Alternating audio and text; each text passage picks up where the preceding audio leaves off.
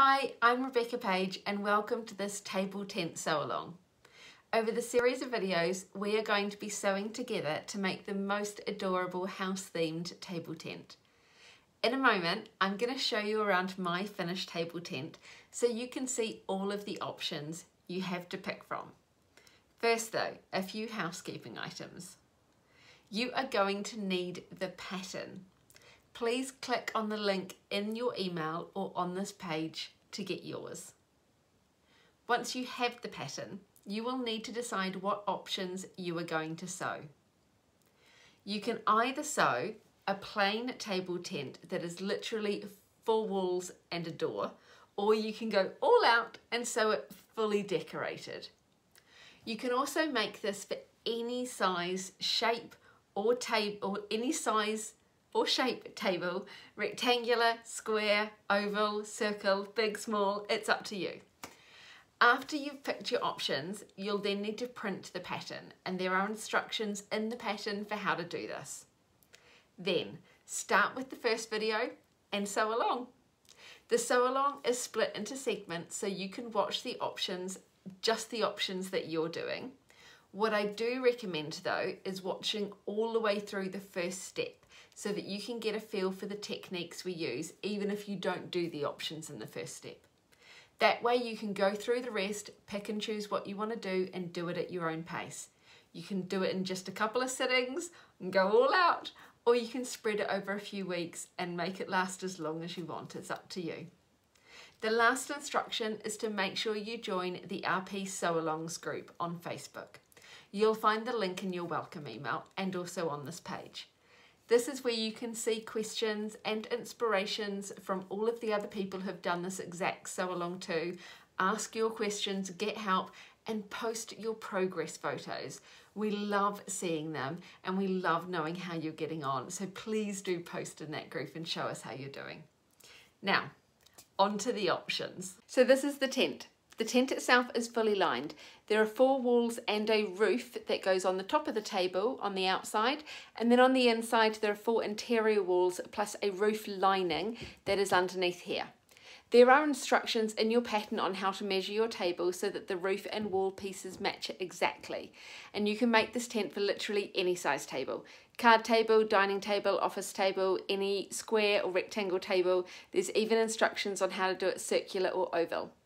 The decorations themselves are modular. You can either follow along exactly as per this design, or you can pick and choose what goes where. If you've got a small square card table, you might skip these front windows and just do the door and the letterbox on the front.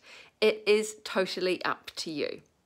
What I recommend you do is you print the pattern pieces and then lay them out on your walls and decide what will go where so you can pick which decorations. Now, I'm going to show you all of the options you have to pick from, and you can then get to choosing what you're going to make. This here is the front. You can see there is a door, which is the only essential part of the tent other than the walls and the roof. There is also some roof trim running along the top, that's those scalloped bits. And then you've got 2 different windows, well, they're 2 the same windows, a letterbox, some cute little dandelions which are hand stitched over here, and a pot and a butterfly.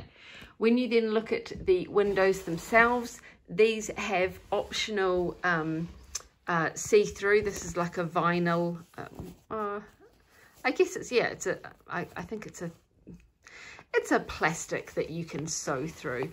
Anything that you use for boat windows or tent windows, that's the kind of thing to look for. I ordered some scraps online and there were enough to do these windows out of. Or you can leave the windows open, or you could have them so that they are covered over. The one thing that is movable on the outside is this letterbox, which flaps down. If you wanted to make things to slot into it, you could, but that's the little movable bit on the outside, and then the door rolls up as well. This is one side of it. You can put the sides on either side, obviously, and this is the what we call the window box side. You've got a little hedgehog and a snail at the bottom, a couple of sunflowers, some flowers and a bumblebee, and again the roof trim. This is what we call the garage side, and you'll see why in a moment. There's a little caterpillar at the bottom, 2 lights and a ladybird, and then if I lift this up, it's because there's a car in the garage, or I'm not sure, you might call it a carport, garage, depends where you live, I guess. The car doesn't do anything, but this does lift up and down, and it rolls and attaches in these little ties here so that you can keep it rolled up or rolled down. Now before we go in, I want to show you some of the ways you can finish this.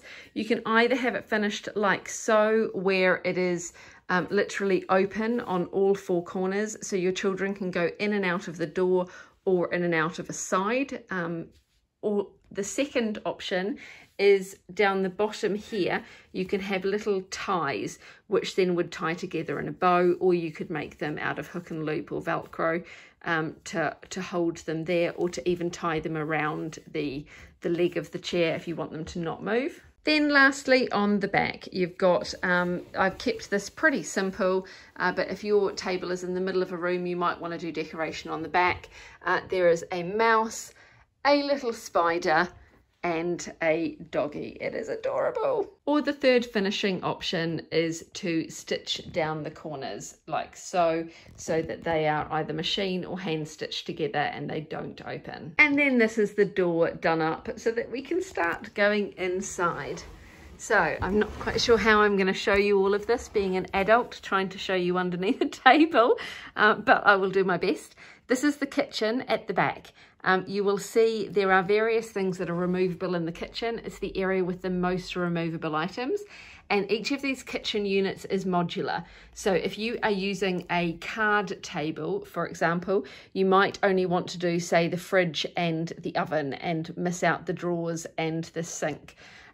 Or if you are doing a really large table, you might like to do this and add a table on the side. It's up to you how big your house is inside.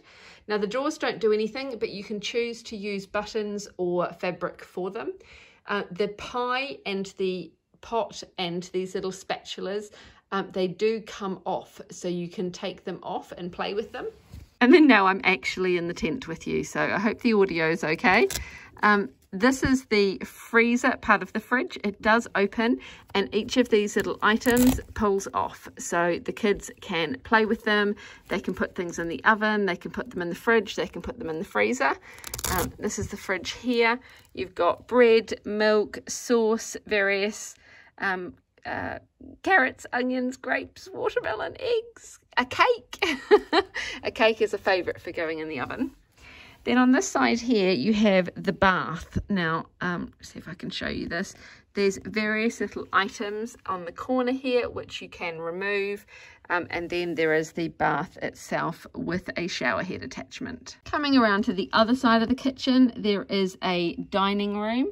And underneath the dining room chair, which I think is a little bit long for my table, is a cute little cat and a stack of books. And there's so many things you could customize yourself.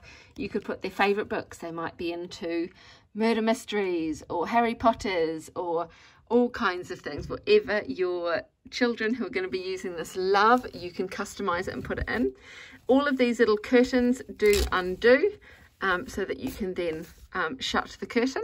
And then now that I'm all the way under the table, I'll show you that there is a bed on this side with a miniature of our unicorn pillow that you can sew for large for reals if you want to. And then the bed on the other side has a teddy and a little window. And that's it. That's my tent that I've made with all of the options.